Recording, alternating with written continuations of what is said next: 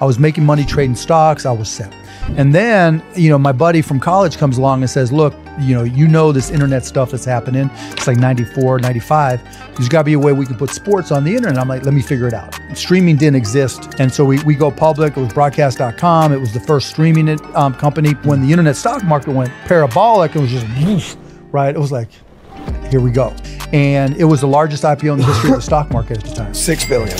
Yeah, that's what we sold it for. Oh, that's what you sold it for. So in a 99. year later, a little bit more than a year later, we sold it for 5.7.